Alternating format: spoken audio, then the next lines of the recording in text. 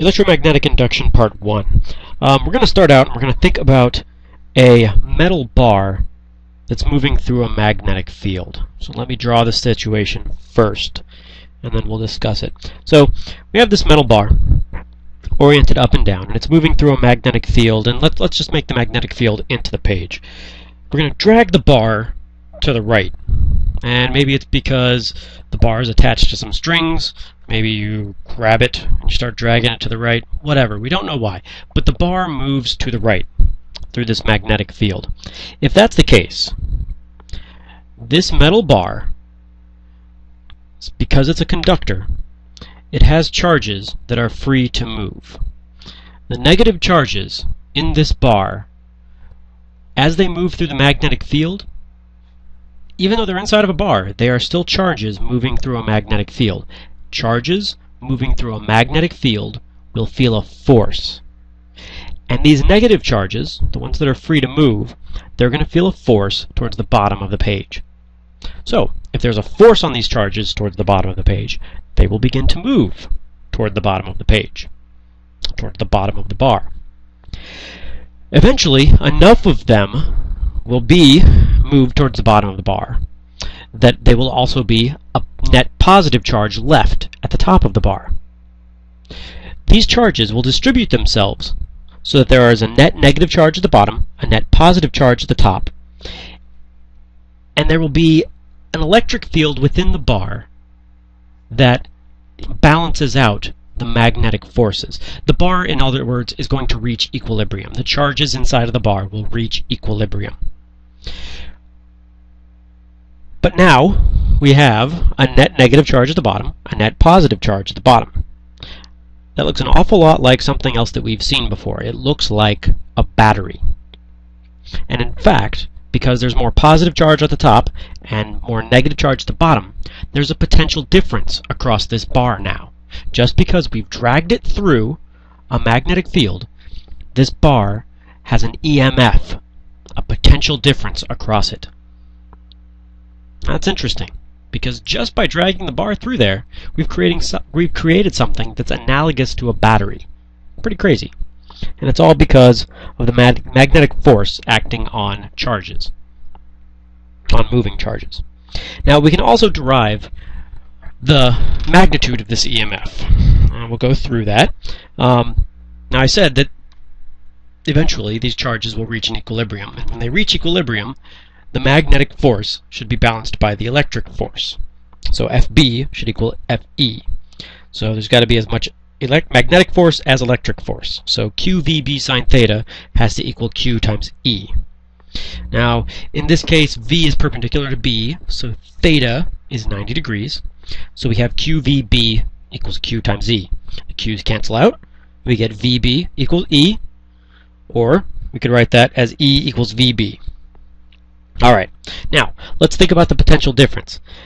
If we have a distribution of charge, the potential difference is equal to the electric field times the distance between the charges. And we saw this before when we looked at parallel plates. So if we have that, the potential difference is equal to E times the length of the bar. We can use the previous equation, E equals VB, to substitute for E, and then we get that the potential difference is equal to VBL. Now that potential difference, we can give it the moniker EMF. Instead of calling it a potential difference, let's call it an EMF. Then the EMF is equal to BLV. Sometimes it's given as VLB or whatever order you want to put the letters in, but it's the magnetic field times the length of the bar times the velocity of the bar through the magnetic field. That's equal to the EMF. Now we're going to think of the case where the bar is attached to two rails, and then those rails are connected by a resistor, like the diagram that I'm drawing right now. In this case, when you drag that bar along the rails, you've created a circuit. There's a circuit right there.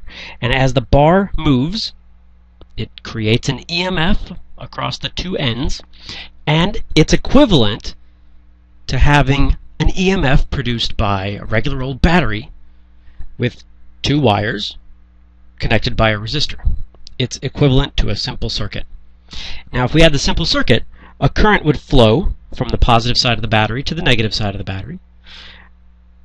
In the case of the moving bar, we also get a current, and the current moves from one side of the bar towards the other side of the bar and then through the bar. Okay, so interesting. We can move a bar through a magnetic field and we generate an EMF, just like a battery.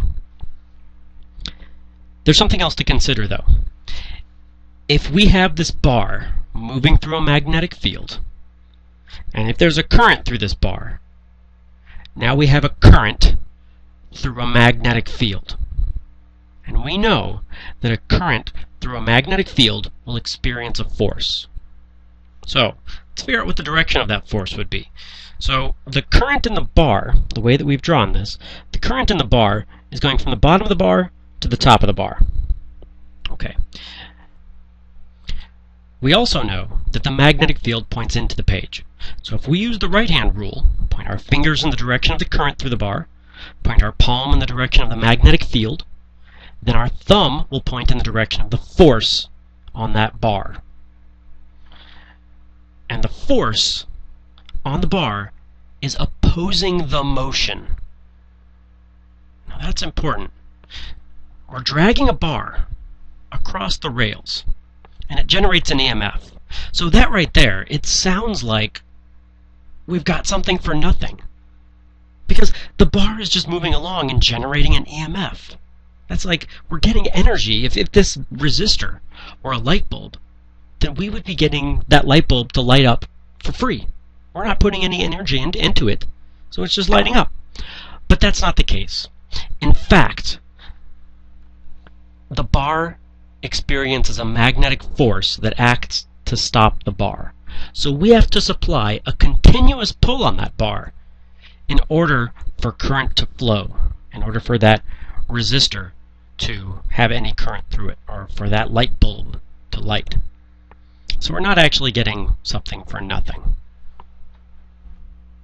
So let's try an example. Let's have the setup with the bar running on the rails, and we'll have a resistor connecting the two rails at one end. But we're going to have a magnetic field coming out of the page. Okay. Now let's say the bar moves at a constant velocity to the right, equal to 2 meters per second. Let's say the length of the bar between the two rails is 0.825 meters. Let's say the magnitude of the magnetic field is 0.200 Tesla, and let's say the resistor is a resistor of 5 ohms. First thing we'll do, let's find the EMF that's generated in the rod. So that's pretty simple, pretty straightforward. The EMF is equal to VLB, or BLV, or whatever order you want to put that in there. So we can solve that and get 0.33 volts. Okay. Let's find the direction and the magnitude of the current. So let's see, figure out the direction of the current. Well, to figure out the direction, let's think about where the positive charges in the bar will go. The positive charges in the bar. We use our right-hand rule. Point your fingers in the direction of the velocity, point your palm in the direction of the magnetic field. A positive charge would feel force towards the bottom of the bar. The positive charges go down there. The negative charges would go in the opposite direction. It would go towards the top of the bar. So, this bar has an EMF such that there's a positive charges at the bottom, negative charges at the top. So, if we think about that as our battery, like a battery, the current will flow from the positive towards the negative. So it'll flow in a clockwise fashion. Now the magnitude of the current, well, we can find that using Ohm's law. So it's equal to 0.33 volts divided by 5 ohms, or 0.066 amps. Alright, now let's find the power that's used by this light bulb. So we've got a power equation, P equals IV. That's pretty straightforward. We know the current through the bulb, that's 0.066 amps. We know the voltage across the bulb, that's equal to the EMF supplied by the bar, which is 0.33 volts. So the power used by the light bulb, P equals IV, we get 0.0218 watts. Okay. Now the energy used by the bulb in 30 seconds, let's try to figure that out. Well, we know the power at this point. Power is related to energy through time. P is equal to energy divided by time. The power used is equal to the energy used divided by time. So, if we do that, we get an energy equal to 0.654 joules. E, the force on the rod due to the current, because we have this current flowing through the bar, through the rod, and it's in a magnetic field, so it will definitely feel a magnetic force. So we use F is equal to ILB sine theta. We know the current, we know the length, we know the magnetic field. The angle between the length of the bar, the angle between the current and the magnetic field is 90 degrees. So we get a force equal to 0.0109 newtons. And the direction of that force can be determined using the right-hand rule. If we point our fingers in the direction of the current, point our palm in the direction of the magnetic field, our thumb points in the direction of the magnetic force. Okay. Now, what's the work done by the applied force over 30 seconds? Well, let's think about that. What's the applied force? How could we figure that out? Well, the applied force must be what's acting on the rod in order to keep it moving. We know one force acting on the rod. There's a magnetic force, but it's acting in the direction opposite the velocity. So that magnetic force, if it were the only thing acting on it, it would slow this rod down, and then it would stop, and then the problem would end. So there has to be an applied force acting in the opposite direction. And if it continues moving at a constant velocity implies zero acceleration and zero net force.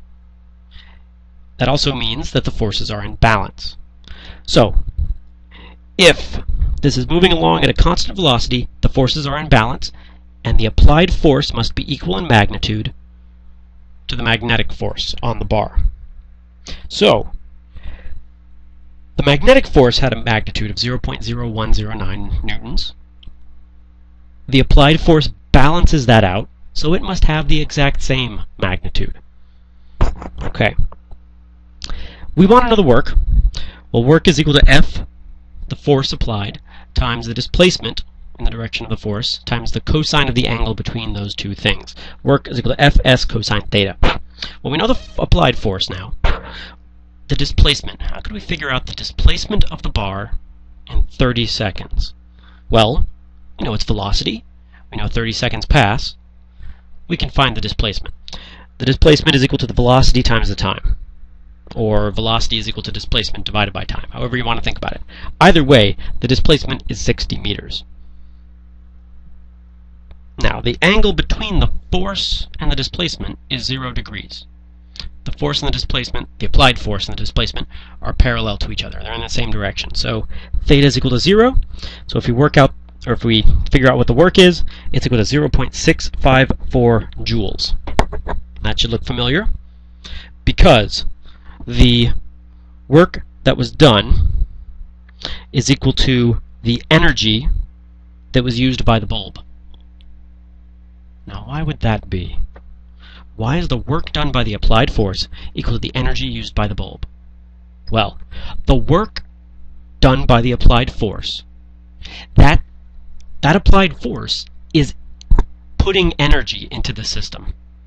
If we imagine you pulling this bar across the page, you're putting energy into the system. You're doing work. You're transferring energy to the system. The energy shows up as light in the light bulb, or the energy used by the light bulb. You're putting energy in by dragging the bar across. So you're putting in mechanical energy. It's being converted to electrical energy because there's current flowing, and then that is being converted into radiant energy, light energy, whatever you want to call it. And next up, we will think about magnetic flux, but that's all for now.